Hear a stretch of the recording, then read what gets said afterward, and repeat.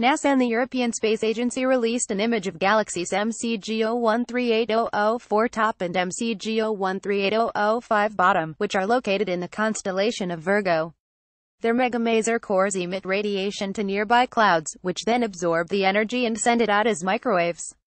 Credit ESA Hubble NASA. A new image from the Hubble Space Telescope depicts the intense hearts of two galaxies MCGO-138004 red appearance and MCGO-138005 blue appearance, which blast out radiation from the constellation Virgo.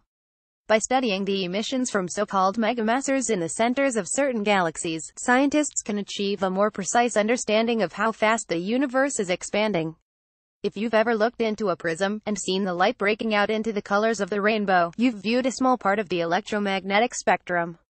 The electric and magnetic waves of this spectrum range from high-energy gamma rays at one end, through visible light waves, all the way down to lower-energy microwaves and radio waves. The radiation produced by microwave appliances can also be produced by activity at the center of galaxies, such as those captured by the Hubble Space Telescope in the new image, released September 1 by NASA and the European Space Agency. Galaxies MCGO-138004 and MCGO-138005 are home to sources of high energy known as masers and megamasers, which emit microwave radiation, the same type of waves used to instantaneously heat up a mug of water.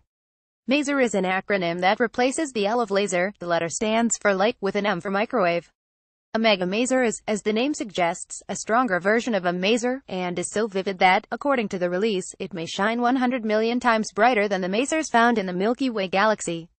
Amazing space photos by the Hubble Space Telescope. Masers and megamasers can be found at the intense centers of certain galaxies, and are sometimes composed of gas clouds that contain molecules of water and methyl alcohol.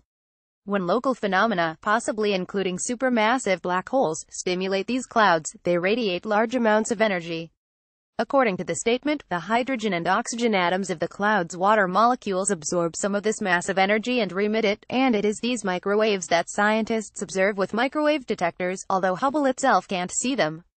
Although Hubble can't detect microwaves, the telescope's namesake, Edwin Hubble, is relevant to the discussion of microwave detection. Hubble's most important contribution to astronomy, the Hubble constant, is being redefined by the study of megamasers like those found at the center of these galaxies.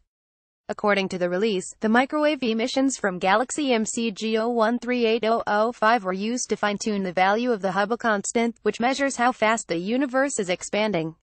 Follow Doris Ellen Salazar on Twitter at Salazar_Ellen. Follow us at space.com, Facebook and Google. Original article on space.com.